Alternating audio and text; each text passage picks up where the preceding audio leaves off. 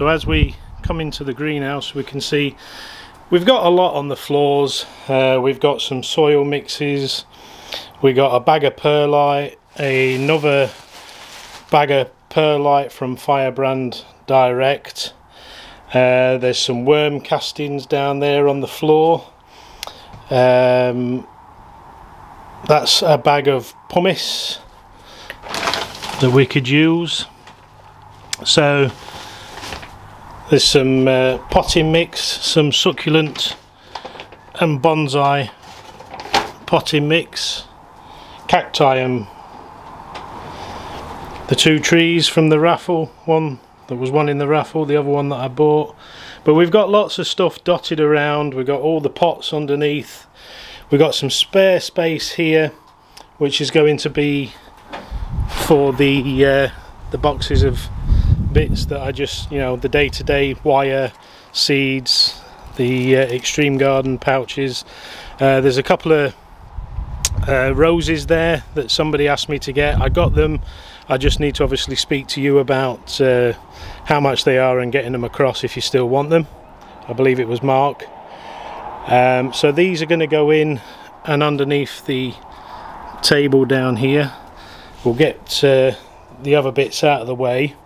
We'll try not to let the water drop. This is going to be the soil box, so we'll take that outside. You can see that we've got a soil bin with some soil in, so we'll transfer that soil into the soil box so it's got a cover on it, and we'll mix up some of the pumice and the perlite and the other soil, etc., and get it all transferred across, and we'll put the house plant potting mix in for a bit of organic material also, which will, you know, it'll help with the mycorrhiza fungi that we'll be putting in amongst the roots. So we'll start off by getting the smaller bag of perlite. The worm castings will get into the mix, and I think the pumice will get in as well. Then we've got some of the horticultural red flame, and then there's lots of stone and other mixes and active substrates for ponds, etc., which are ideal for using in potting soil. Just looking up the back here, you can see we've got some growth there on the tree that was rescued from the bin. We don't seem to have a great deal coming off the trunk, but we do have some fresh growth coming from the root base, which I'm assuming they are some suckers. We've got all the weeds to pull out, and we'll sort that out, and then obviously there's all the other pre-bonsai trees that really need some work and doing that before we close down for the winter. The orange tree continues to do well. The lemon tree needs a bit of a trim. The avocado is growing really well. We'll be doing some sort of trunk chop or something on that at some stage. You can see I've got the red flame stones in the bottom of that in the soil mixture, and you can see I've got it in quite a few of the other trees that are all doing quite well, to be fair. So let's get our soil bags and mixes, get them outside and start getting mixed up.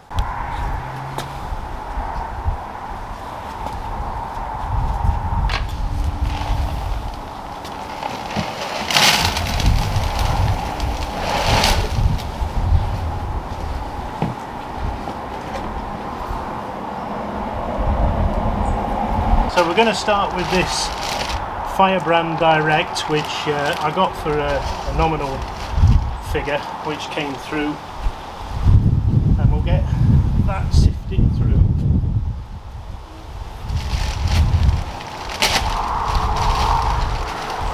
It's a bit windy, so some of this is going to blow everywhere.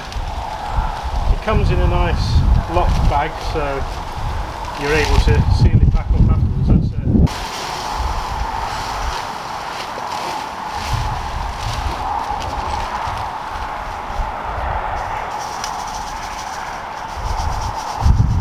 So you might want to wear a mask or hold your breath when you're sieving this, because you don't really want to be breathing it in. I'll just push Pete out of the way, I don't want him breathing it in.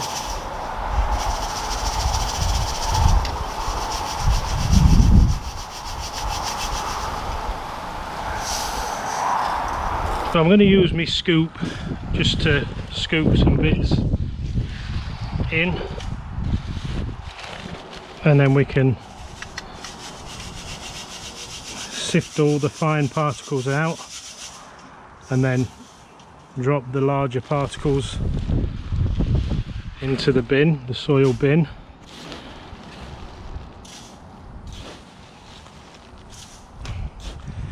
And the less that we put in, the quicker it is to sieve. So the temptation is to fill it and have so much in there, but the less you put in, the quicker the fines fall out of the bottom. So it's a bit of a double-edged sword sometimes, and it's a case of trying to get it just right, so you're sifting enough but not too much. The first sieve that we did, I obviously did too much,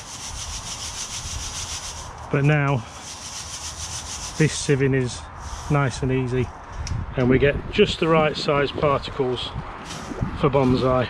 And then all the fines, the extras that are in this blue bin, I'll use in the vegetable gardens and where the bonsai, pre-bonsai trees are at the moment over there, as additives for the soil.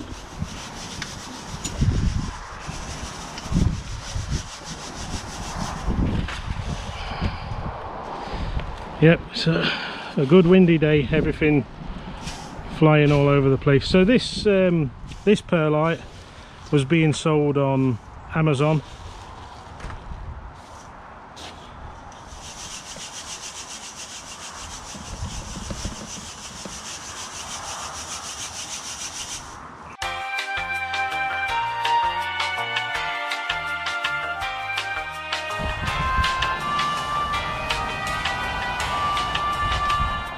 So that is all of the bag of that perlite, and then we've got some worm castings here which will add for organic mix, so we'll put plenty of that in.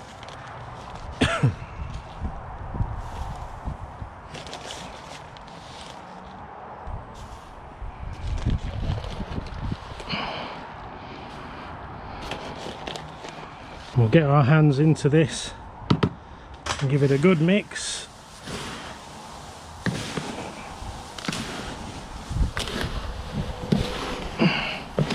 As Tom would say, don't be scared to get your hands dirty. It's part of the process. So we've got, you can see all the perlite mixing in with that other soil. The worm castings are in there. There's some potting soil in there, and it's not a bad mix this. There's some vermiculite from where we had a mix of vermiculite previously.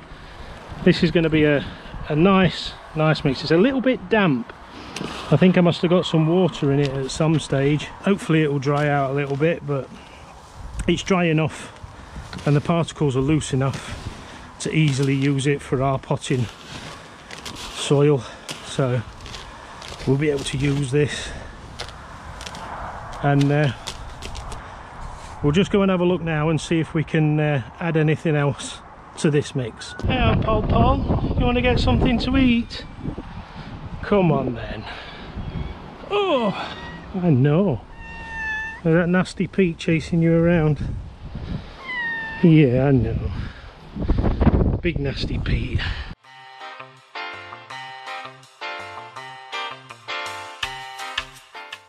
So we've got the big bag of perlite, which I think we won't break into just yet. We'll move it down into this corner, and we will use the pumice on the next mix. So the pumice and the soil mix will go into the next mixes. We've got a bit of soil there and a bit of soil back out there. So I'll take out the plastic pots and the netting that we use for our drainage screens, and we'll put this big bag of perlite down the side, and then maybe we can put the pumice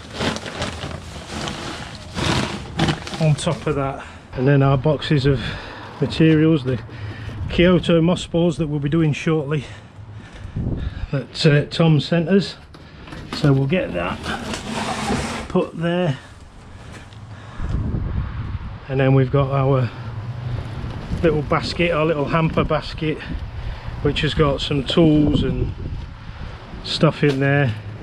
We'll get that and put that under there as well. It's very, very windy. And what we do have for our mixture is, I've slowly been saving up the eggshells. There's about 24 eggshells in there, all crushed up. They don't go very far, do they? But there they are, and we'll just drop them into the mixture, and we'll give them a good mix in. Is it good stuff, Pete? We're good to go.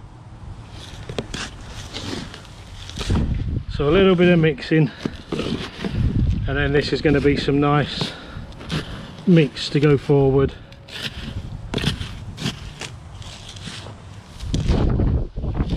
Plenty of organic in the mixture to go in with the perlite and the clay particles that we use as a standard mix, but I do like adding in the organic part as well, and that will definitely help when it comes to adding the mycorrhiza into the roots of anything that we plant up.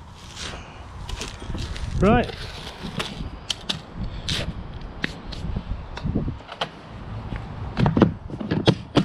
Let's get that underneath the bench.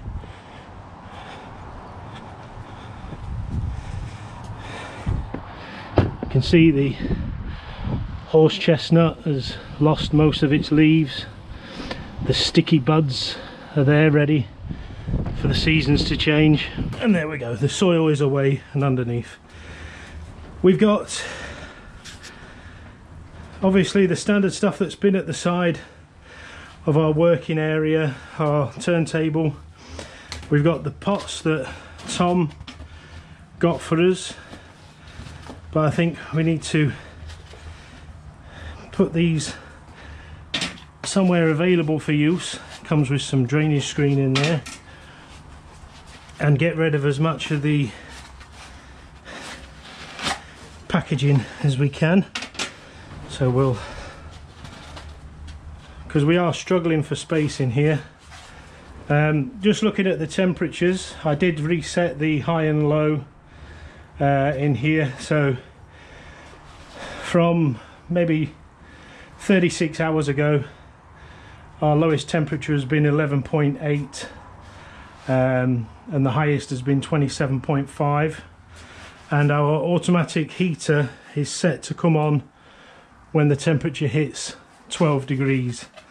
So it says it's 13.9 at the moment on the Inkbird, but yet we're 15.8 further forward in the greenhouse, and it probably gets a bit cooler as we go to the back, which is fine because it's, you know, not getting as much natural sunlight, etc.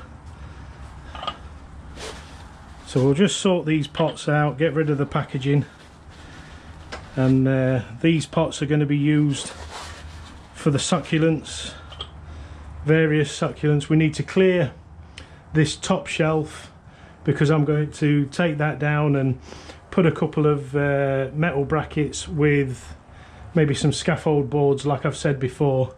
This is just slightly too high, and you know, it's a bit awkward to get in at things, so I've got to work on the trees that are up there and get them, you know, onto the display racks somehow. I'm running out of room, and it's scary to think that all the aces are all out there, the apples are all out there, you know, there's all the trees. You can just about see the catalpas in the corner of Kay's greenhouse there.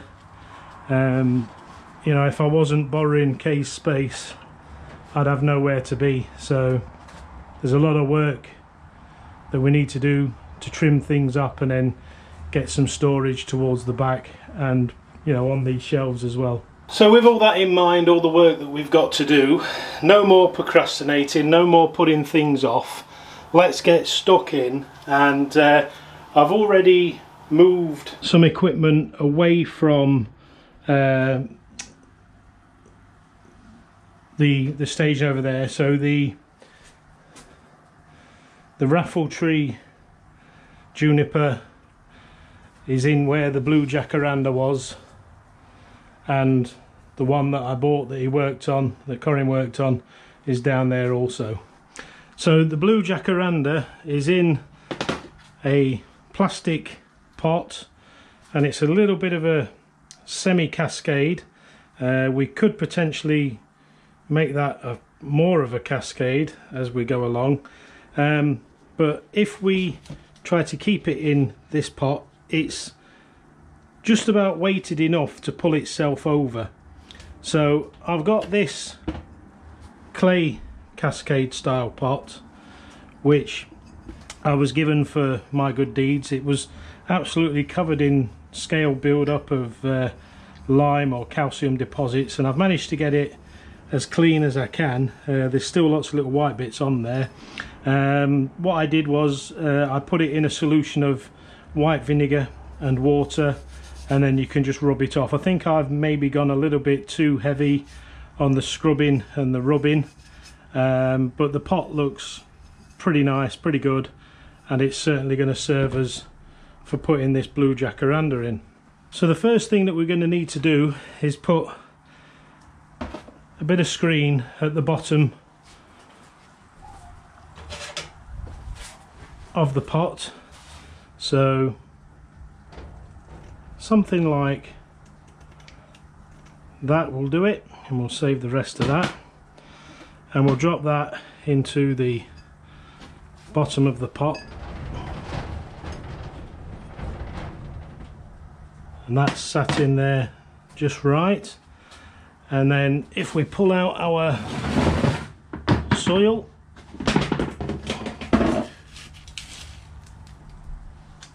we can get a base layer of soil into that pot.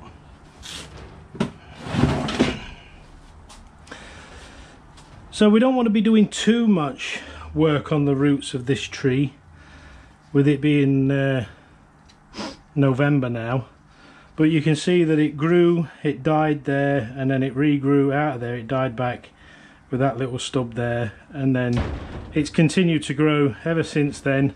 And because it's grown in a cascade fashion, it's the branches have come and gone up. So we couldn't have asked for much better than that. We've got no downward growth.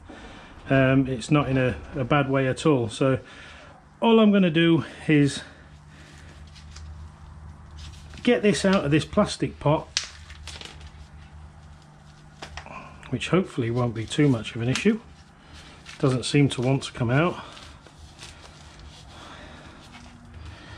It's not root bound underneath into the pot, so it's probably just got tight in the pot, having been in there for quite a while. So we'll just give it a little bit of a squeeze and then try and pull it out, and there we go. So all the roots had got stuck to the side of that plastic pot, and you can see there's quite a few in there. So we'll just rake out the top layer and just see what we've got down to the nabari level of the roots. So hopefully you can see this quite well. I don't want to create too much of a mess, but we're going to end up taking quite a bit off, I know we are, but it'll be okay in here in this greenhouse and the temperatures that this bonsai area is, so we don't need to panic too much. We'll give it a little bit of a rake out at the bottom here just to free up the roots. and then we'll just work it and see what we've got. So there's quite a lot of lengthy roots which are naturally coming off, which is fine. And then we've got a little bit of matted up section here, which is okay. So we'll just work with what we've got. There's a drainage screen there from when it was a seedling, so that's out. So we'll just look to see what roots we've got.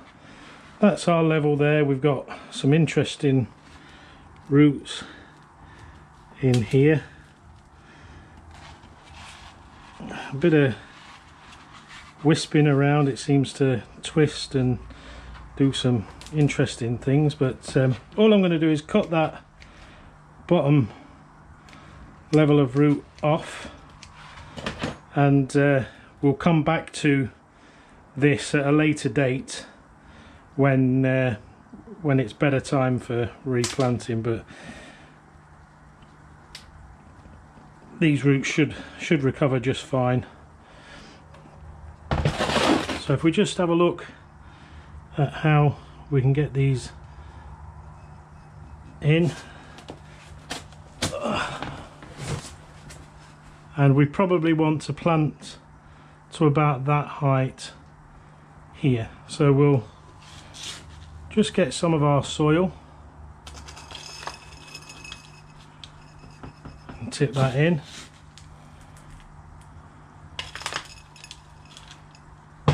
And we'll just use the rake to work into those gaps that are down the bottom.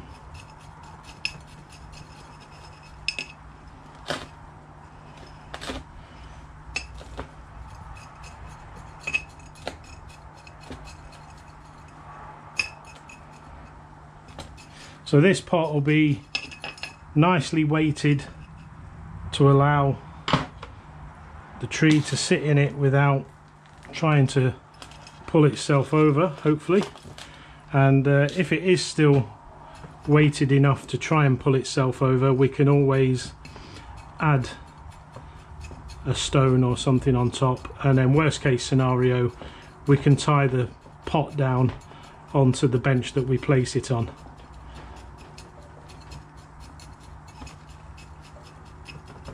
So we can allow the trunk to lean over now and work the soil into the roots, and that is going in really well, really good.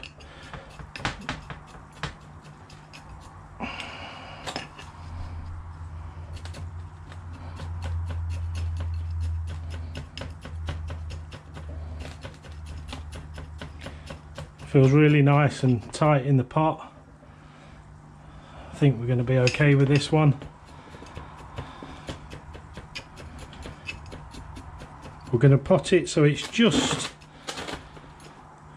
so that the root base is just into the pot, and then we can lift it in future when we come to repot it and sort the roots out even further.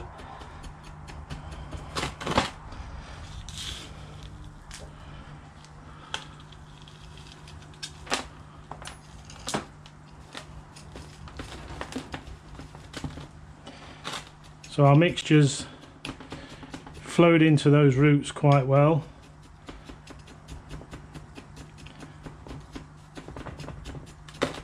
That's going really nice. That should be absolutely fine. We'll just pat the soil in. Absolutely fine. And it's no longer needing to be supported at this side, so that's really nice and happy. All we want to do now is take off some of these lower branches, little bits of growth that are inside the curves. I did have some better scissors for this, but we'll go with this for now. We'll just take that baby branch off and then we've got quite a few. That one's going back into the tree, and we'll just take that slightly lower one down. We're not going to take off too much. Everything seems to be able to get its own light, so we could put a bit of wire on that and make it cascade further down. The height of this probably wants to be reduced somewhat. Let's just see if we can get a bit of wire onto that. So because we're working on the trunk, we'll push our wire into the soil, and then we'll come around the trunk. We'll just take this dead part away that's interfering with us, and then we can continue with our wire.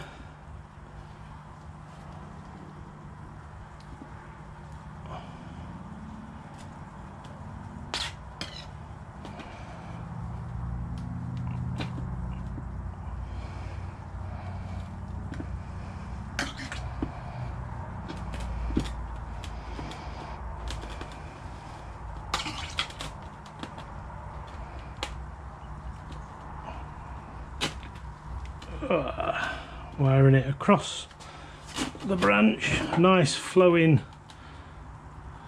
angle of wire each time.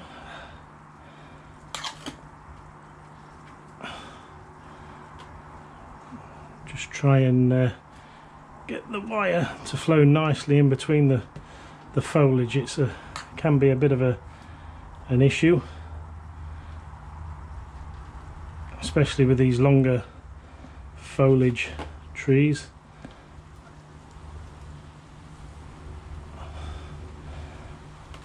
Oh well.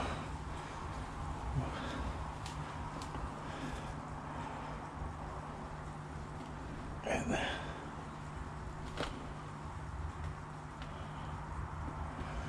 We've probably gone far enough with that. Just snip the wire off, and then we can bend our cascade tree into the position that we want.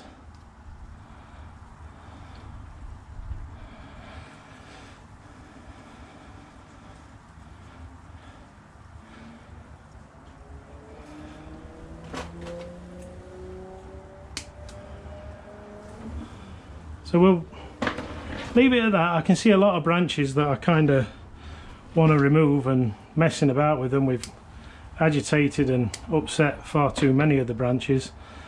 We'll see what we get, and we see how it goes on. We've got the main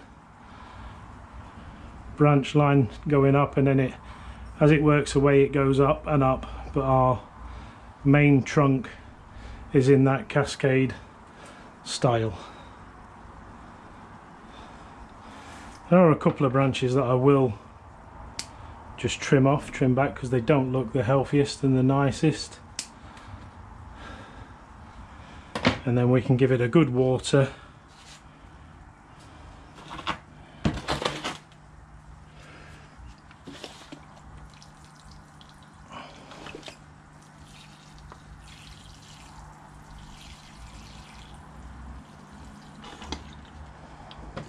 And that should flow out of the bottom of the pot nicely through our well draining mixture.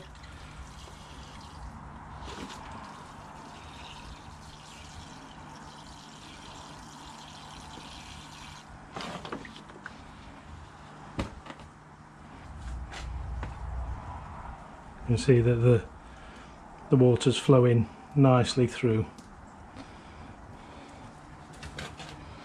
So that's our blue jacaranda now in its cascade pot.